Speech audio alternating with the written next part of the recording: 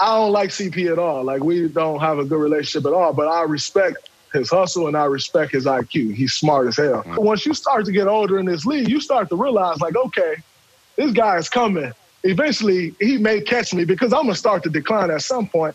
And so I would kind of see CP kind of keeping Steph at bay, but yet fucking giving him a stiff arm at the same time. That was Draymond Green talking about the Warriors.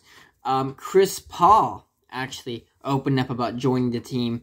He actually mentioned, he actually talked about the beef between him and Stephen Curry.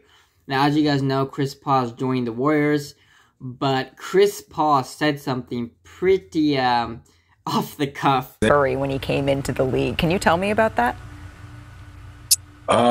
Me and Steph have known each other a long time, man.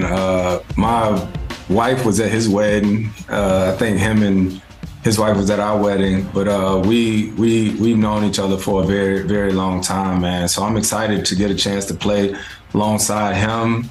You know, Clay, Wig, Draymond, all them, man. They got a unbelievable organization, and that team is just, they've been playing together for a while and they know what they're doing.